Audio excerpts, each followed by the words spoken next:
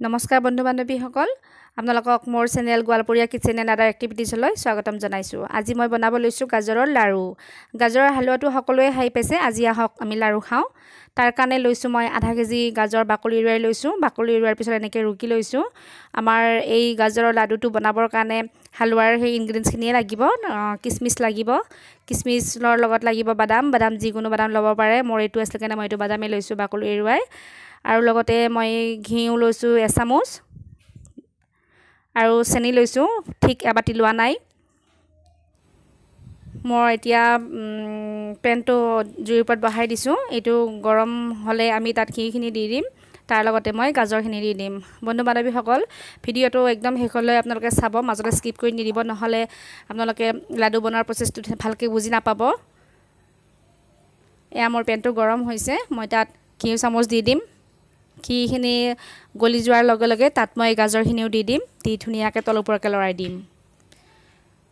এয়া মোৰ ঘিখিনি গলিব লৈছে, ঘিখিনি গলি শেষ হৈছে। এতিয়া মই ইয়াতে ধুনীয়াকৈ গাজৰখিনি দি দিম। গোটেইখিনি গাজৰ দিয়াৰ পিছত মই তল ওপৰকৈ গোটেইখিনি মিক্স আপ কৰি দিম, যাতে ঘিউখিনি গোটেইখিনি গাজৰতে লাগি যায়। মই তল ওপৰকৈ লৰাই দিলোঁ। এতিয়া ইয়াতে মই বাকলি এৰুৱাই কুটি লোৱা বাদামখিনি দি দিলোঁ ইয়াতে। এইখিনি দিয়াৰ পিছত মই ইয়াতে আৰু ইয়াতে এচিকুট নিমখ দি দিম। আপোনালোকে এটা কথা মনত ৰাখিব যে মিঠা বনালে সদায় এচিকুট নিমখ দিব, তেতিয়া সোৱাদটো আৰু খুব সুন্দৰ হয়। মই এতিয়া তাত মাজতে দুটুকুৰা কৰি লোৱা কিচমিচখিনি দি দিলোঁ। কিচমিচখিনি যথেষ্ট দীঘল আছিল, ডাঙৰ আকৃতিৰ, সেইকাৰণে মই টুকুৰা কৰি ল'লোঁ। তাৰপিছত মই চেনিখিনি মই এড কৰিলোঁ ইয়াতে।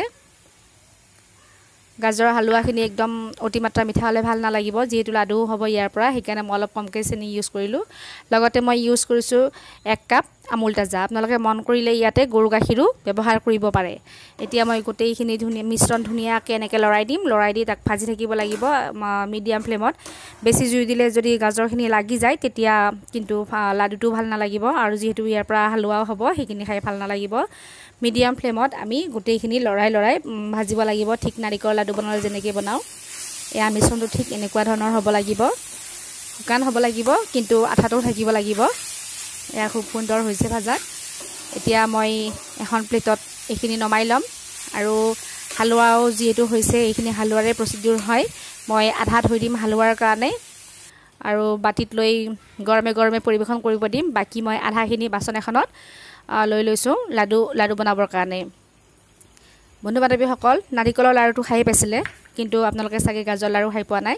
আজি চাওক, মোৰ ৰেচিপিটোৰ জৰিয়তে আপোনালোকে গাজৰ লাড়ু খাব পাৰিব। মিশ্ৰণখিনি এনেকৈ হেতা এখনেৰে এনেকৈ হেঁচি থৈ দিব লাগিব, যাতে ভিতৰৰ এয়াৰখিনি ওলাই নাযায়। আমি 3 মিনিট সময়ৰ কাৰণে এইখিনি ৰেষ্ট ল'ব দিম।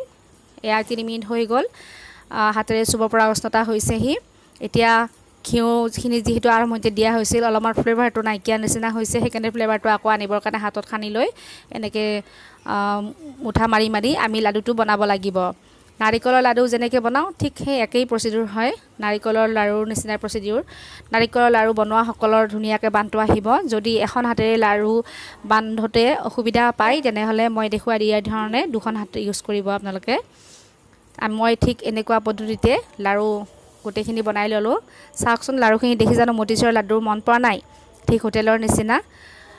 বন্ধু বান্ধৱীসকল, মোৰ ৰেচিপিটো চাই যদি আপোনালোকে ভাল পাইছে, হালোৱা লগতে লাড়ু বনোৱাই একেলগে খাব পৰা যোৱা ৰেচিপিটো ভাল পায়, তেনেহ'লে মোক প্লিজ এটা লাইক কৰিব, কমেণ্ট কৰিব, শ্বেয়াৰ কৰিব। আৰু যদি নতুন বন্ধু বান্ধৱী মোৰ চেনেলটো চাই আছে, প্লিজ ছাবস্ক্ৰাইব কৰিব নাপাহৰিব, কাষতে থকা বেল আইকনটো বজাই দিব।